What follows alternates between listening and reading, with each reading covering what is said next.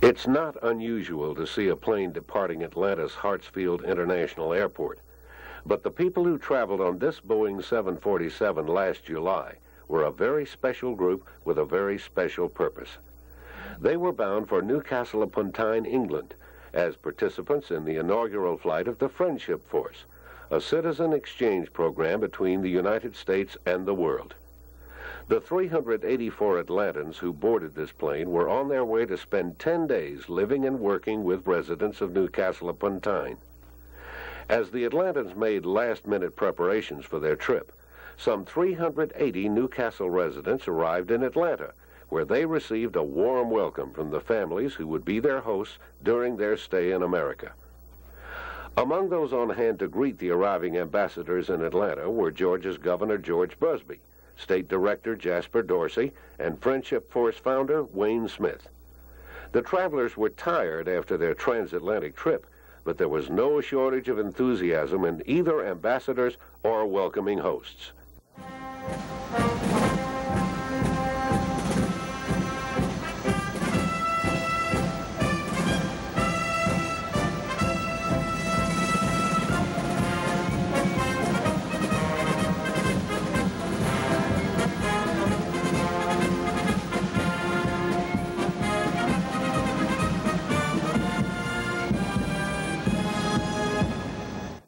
My name is Jasper Dorsey. I'm the State Director for Georgia of the Friendship Force, and I think you English ambassadors have a small feeling of welcome today. The spirit among your hosts over here and the rest of us is just overwhelming with pleasure that you've come to grace our city. We consider you cousins, relatives,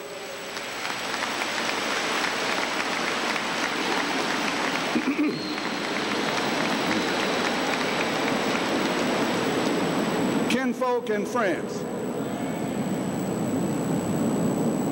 This naturally is a most happy occasion for us, the inaugural flight of the Friendship Force, the first in history and the first of many, many more successful ones. We are pleased and delighted that the first one is to Georgia and to Atlanta. Governor Busby echoed those sentiments and gave the state's official welcome to the Gordies, as those from Newcastle are called. I don't know of any other program in the world that can do more to promote an understanding among the people of the world, of friendship among the people and peace for all than this program. Now it was time for the American contingent to begin their phase of this experiment in friendship. With a few important details cared for, including the renaming of the 747, these novice American ambassadors were ready to go aboard. Like their British counterparts, they came from all walks of life and ranged from the very young to the elderly. Included in the group of ambassadors were representatives of the press, who kept those of us at home informed during the 10-day exchange. Upon their return, 3 Atlanta television stations produced documentaries which captured graphically the variety of activities which made up that great 10-day exchange program.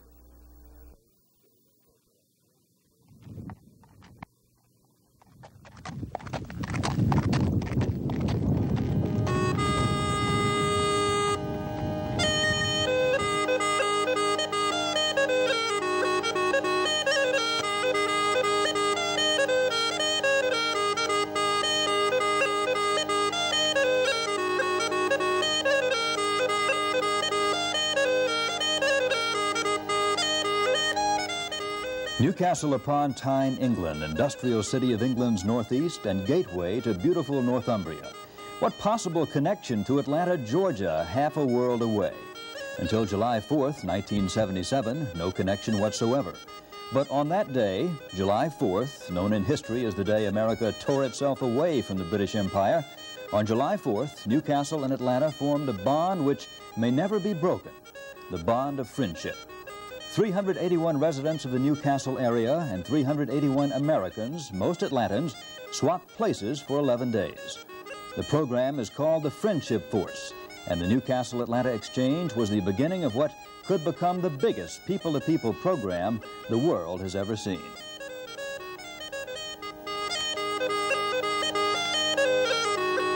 Georgians in Geordieland, an Action News special with John Pruitt. And WXIA took this approach.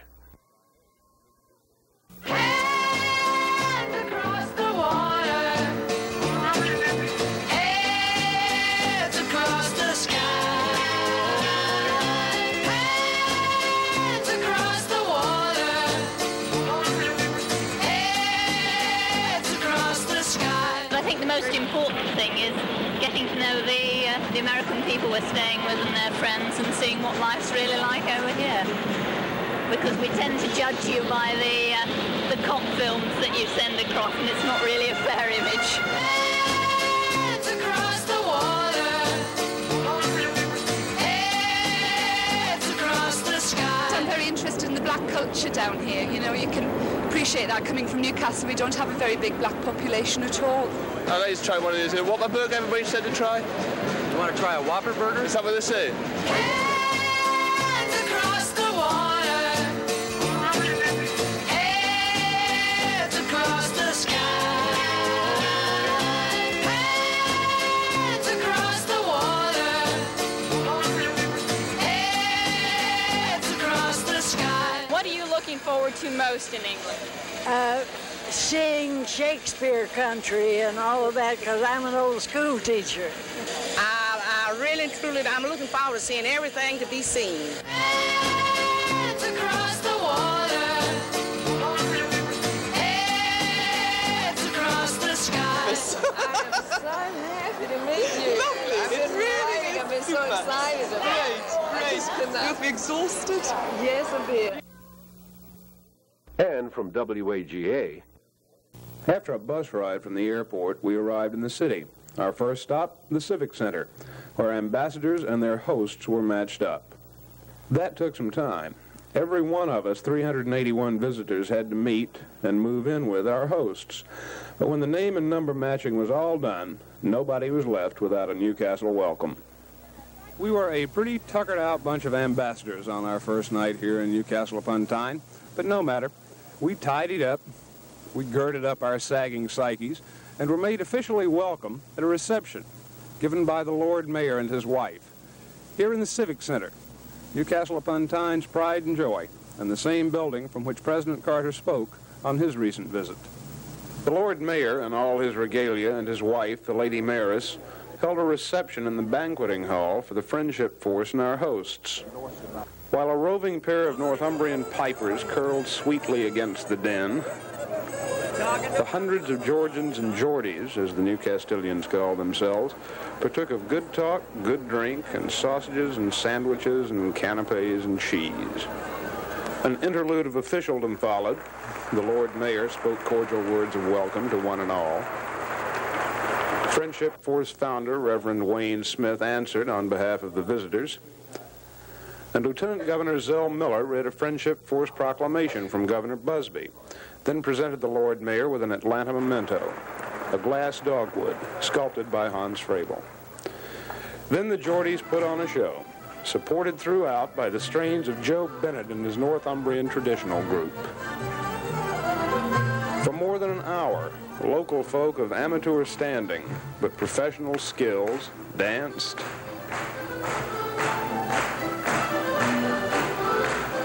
and they sang,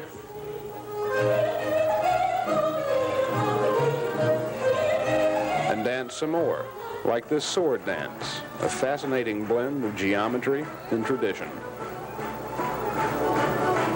After more than an hour of performances that got larger and larger and louder applause, the young singers of Callanwald obliged with music that ranged from one of our old songs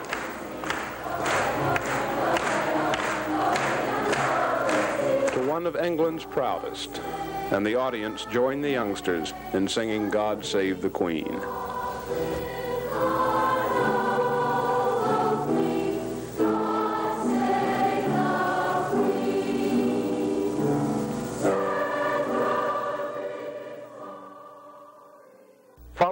inaugural flight of the Friendship Force, Flight Director Jim Newman talked about the success of the entire venture with Dick Yarbrough, whose responsibilities included media relations on the flight. Well, I think we've learned something about friendship, and that is that people are people everywhere. Now, this will sound trite to some people, but I think having been through it, we recognize this, and we recognize with the problems and with the long hours and with the frustrations, the end result is more than worth it. When you make a friend, as you made and as we made, and the marvelous friendships were made between Newcastle and Atlanta. And you know, there were also marvelous friendships made right here in Atlanta. I worked with people on the committees that I had never known before. That's right. And this was a real benefit, too. Yeah. Some very interesting people here in Atlanta that Diane and I got to know, that we would never have had the opportunity to meet. And I know you were the same way. It's a good program. It's a super program. And I think after this flight, I think it'll be a going thing and be a part of the future for a long time. Right. Really do.